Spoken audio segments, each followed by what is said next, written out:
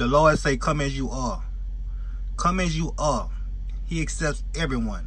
Homeless people, rich people, poor people, fat people, small people, black, white, Mexicans, Asians.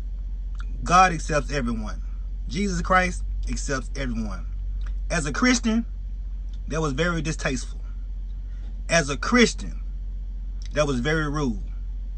As a Christian, you accept anyone that comes to get that prayer. You never deny no one, first of all. Because you say you got lupus, right? Who can take that lupus away from you? The one you praying in that circle with. God. God can take that away from you, right? So why would you not embrace your fellow sister for God? God could have blessed you right then and there and cleared your lupus. That could have been your test right there. But instead, you failed.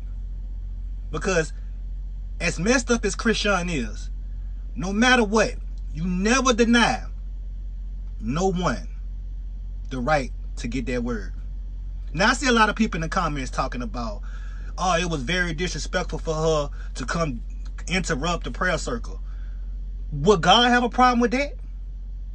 Ask yourself, would God have a problem with somebody interrupting the prayer circle?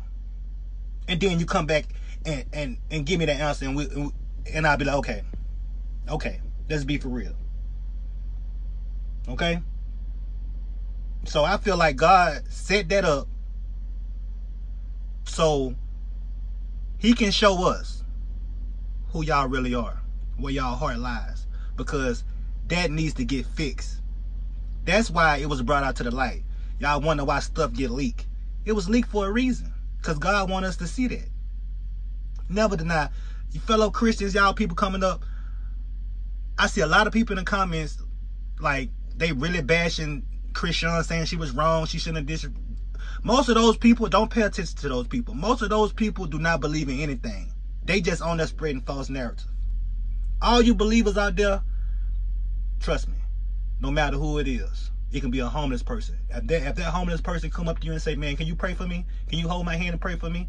So you mean to tell me you're not going to hold, as a Christian, you're not going to put your hands out and hold that homeless man's hands and pray for that homeless man? Now, I'm talking to Christians. I ain't talking to you non-believers. I ain't talking to you atheists. I'm not talking to you Muslims. I'm not talking to no other religion. I'm talking to Christians. Don't let the internet fool you. Don't let the internet change your heart. As a Christian, that was very distasteful what those sisters did to that young lady. And this needed to be put out because those sisters' heart is not in the right spot. And I hope, instead of trying to come on here on social media and try to defend yourself, y'all just need to be apologetic and say, you know what, we messed up, you right, that shouldn't have happened, I shouldn't have did that, and I apologize, that was wrong. In God's eyes, I feel like I was wrong. And just move on. But when you come out here and you trying to defend yourself and trying to justify why y'all didn't embrace her, talking about she interrupted the prayer, like, who are y'all? Like, we talking about God.